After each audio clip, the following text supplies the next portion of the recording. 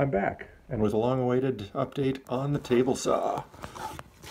So, you may remember I was restoring a Beaver table saw, and the keen-eyed among you might notice, this isn't it. This is a Beaver jointer. Probably about the same age as the saw. We'll get more into that later. Give a quick walk around as we go. So the reason I'm not doing the saw anymore is I don't have the saw anymore.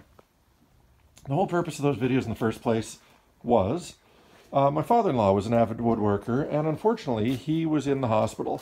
It was during peak COVID times, and as it turned out, I wasn't on the list of people who could visit him. He had a restricted, I think they gave you a given number of people, a maximum number that you can have visit you, basically just sort of a list.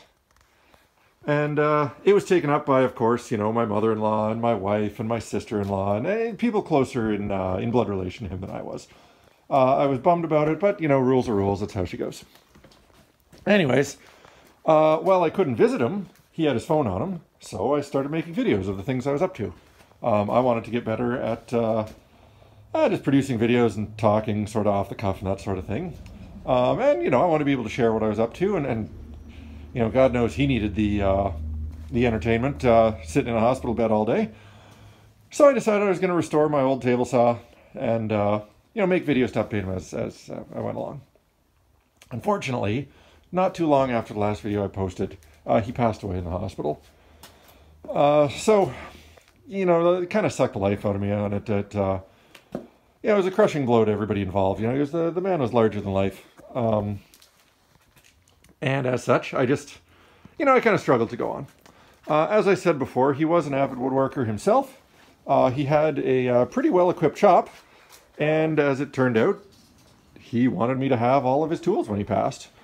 So I've carried on the woodwork sort of in his memory, but because I inherited a much better and newer table saw than the Beaver I was redoing, I decided to sell on the Beaver to someone else.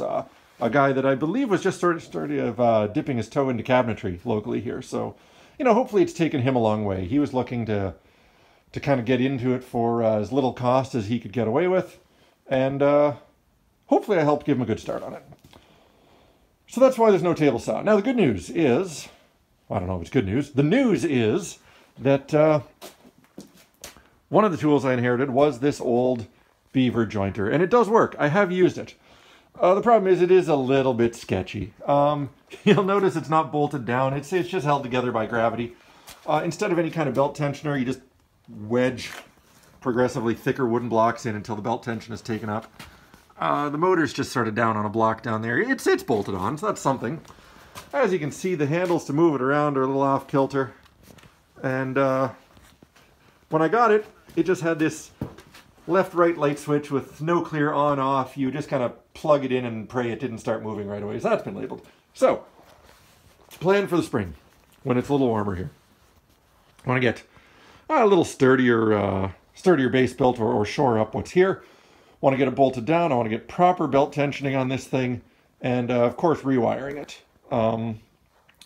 Because, you know, I'd like to get something with a proper push button. You know, a nice big off push button. It just, I don't know, it just feels like the right thing to do, you know, in a workshop where I plan to keep all my fingers. Speaking of keeping fingers, this thing was built, just as a quick little walk around here, this thing was built before safety was invented. You know, a modern jointer is going to have sort of a little swing out guard thingy here. This one, there you go, just right there, out in the open, blade of doom. At least it's got a cover on the backside. Where a modern jointer has a little swing out guard on it, this one you actually have to adjust the entire fence in and out. So depending on the thickness of the thing that you're trimming the edge on, you can move the fence back and forth to expose sort of a minimal amount of blade beyond your stock. At first I actually thought it was like that for rabbiting things, but that doesn't seem to be the case.